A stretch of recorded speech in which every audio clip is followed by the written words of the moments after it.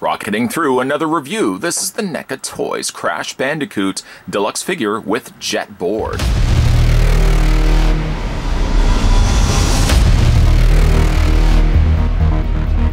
Crash Bandicoot is back. The eagerly anticipated action figure line from NECA features Crash Bandicoot as you know and love him. Your favorite marsupial has plenty of articulation for maximum whumps, but just as importantly, he's outfitted with ball-jointed eyebrows to create a variety of crazy expressions. This version of Crash also includes his signature hot rod jet board. Relive all your favorite Crash moments and get ready to put some oomph in your whump.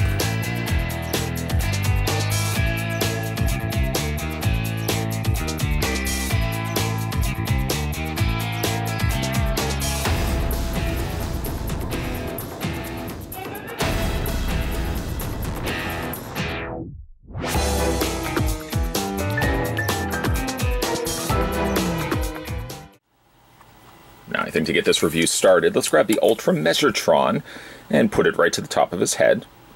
That is actually what I call this tape measure.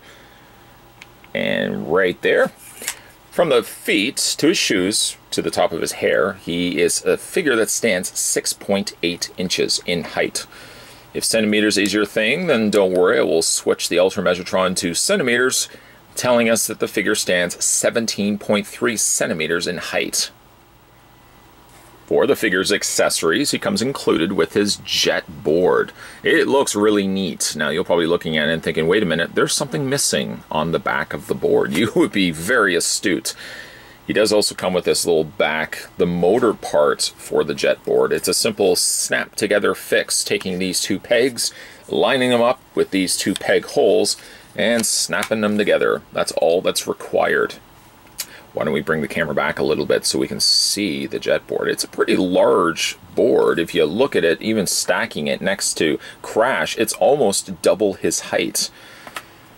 It is made up of a fiery fire engine red with some nice airbrushed fire flames there on the ends, especially even on the sides here, which will have the little hovering areas of the board.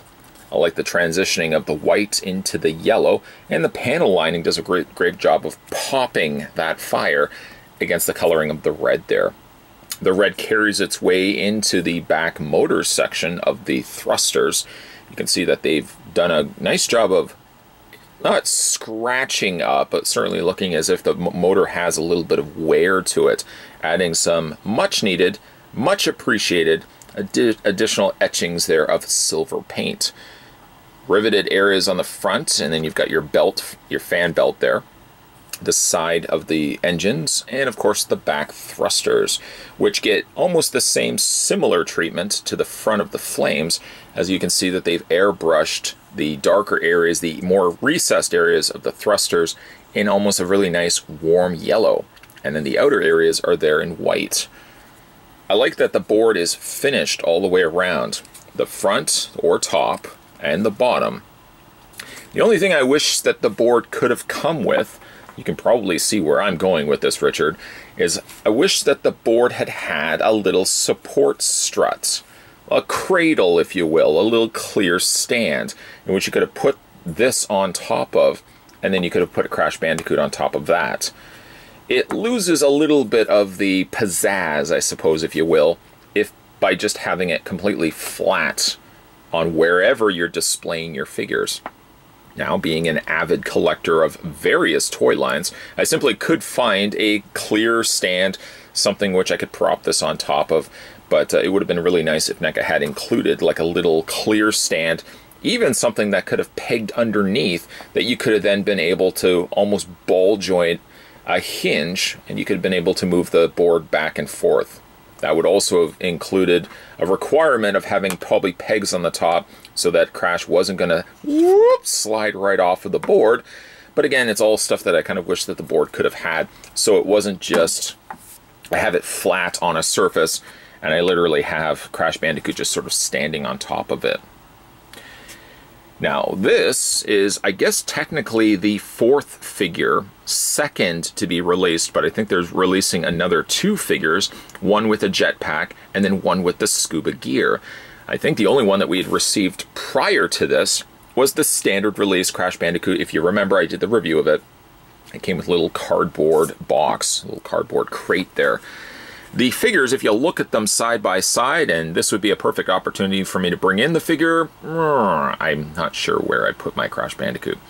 But I think like the body is pretty much identical, if not a reuse from the original body that we got from the standard release. The shoes, as well as the shorts, are all, I think, carryovers, even as well the gloves. I think the only thing that has been changed out is the head portrait. The standard release had sort of a more closed mouth. You saw a little bit of bottom teeth and a tongue. I even think you saw a little bit of the top teeth, but the mouth was certainly a lot more closed than this. And his eye expression was a lot more subtle, I think. The posability in the eyebrows still carried over. So really, again, I think it's just NECA has reused the same body, which I'm perfectly fine for. The very fact that we are discussing a new Crash Bandicoot figure is something pretty cool, I have to admit. And I'm glad that NECA is still showing love for a character that really hasn't made many of appearances as of late. So that is really, really neat. Much like the standard release that we looked at before, the texturing on the fur here is really incredible. Again, you've got that nice airbrushing there of a darker, warmer orange and a lighter, almost creamsicle colored yellowish orange in the middle there. Amidst all that, you've got a little bit of additional brown that they've added. It kind of makes appearances here and there, a little bit there on the shoulders. Not really much on the rest of his body, but again, like the fur is sculpted really nice here.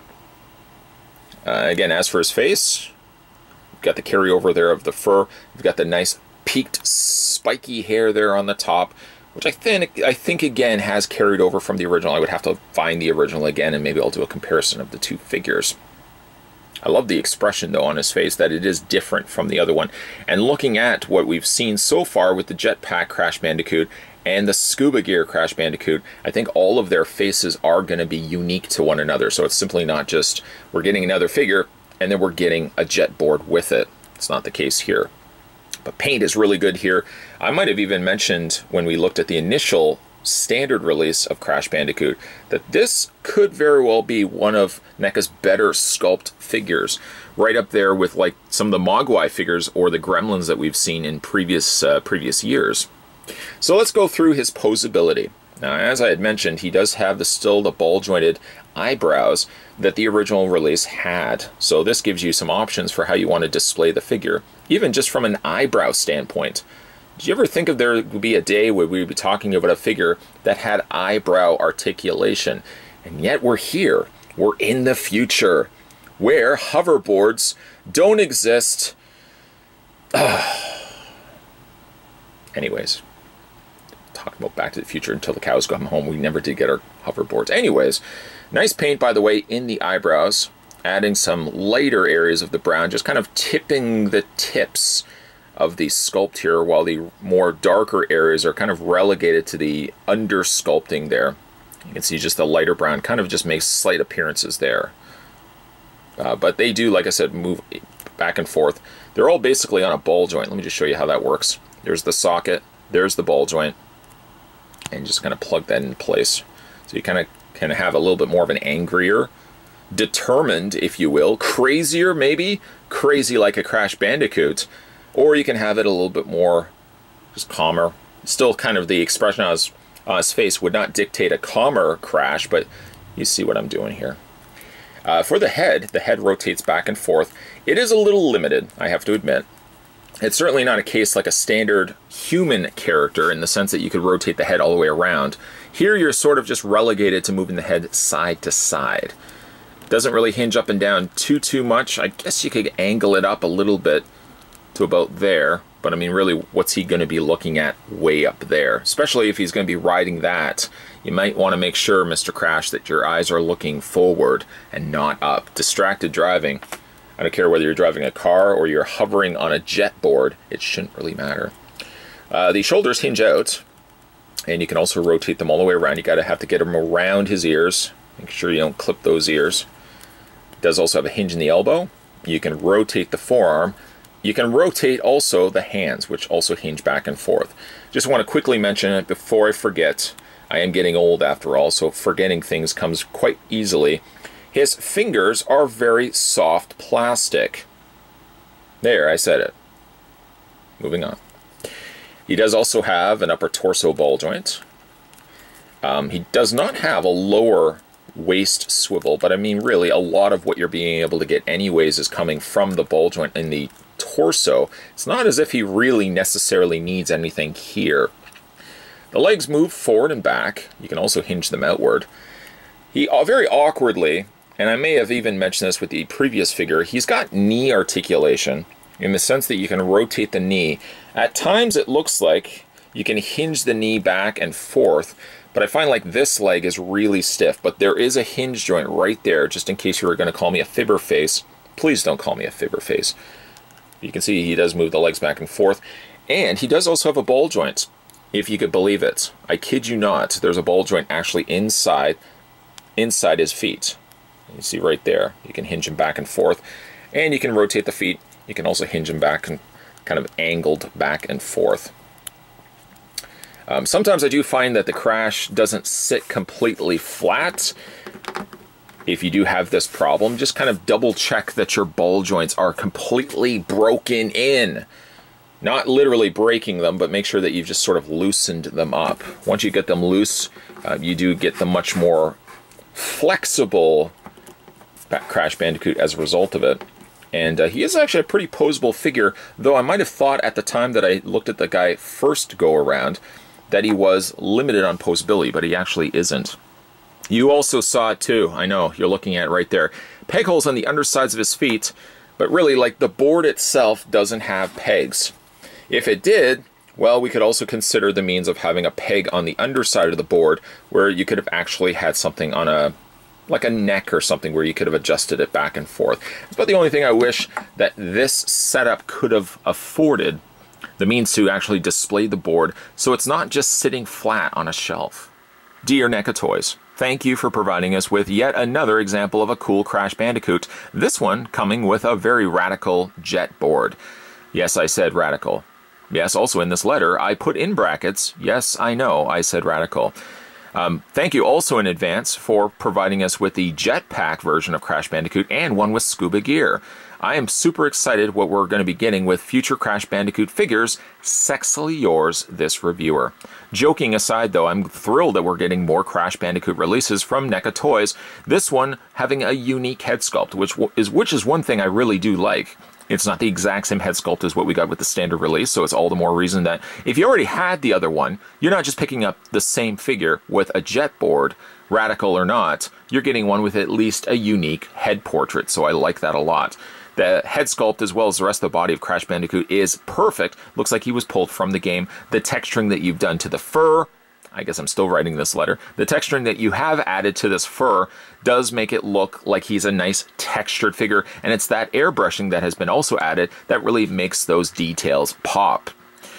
Unfortunately, the only thing I wish this figure could have had, and if you are reading this letter and have just watched this video, you probably know where I'm going to go with this, I wish he could have come with a clear display stand. Yes, I know, I'm beating a dead horse.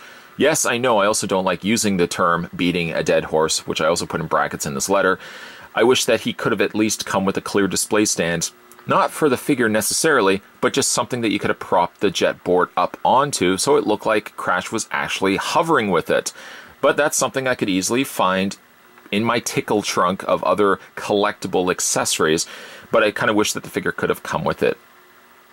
Sexily yours, this reviewer. Today we were having a look at the new Crash Bandicoot. This was the deluxe figure with jet board, which, by the way, if you're interested in picking this one up for yourself, should be available now in comic book stores and retail stores alike.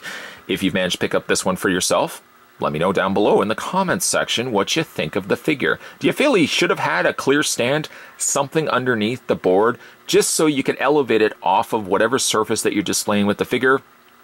Let me know down below. We're going to chew and digest your comments, which I normally like to do. If you haven't had a chance to hit that little subscribe button down below, make sure you do so. Certainly more videos, certainly more NECA goodies will be coming your way. So as always, guys, thanks for watching. See you next time.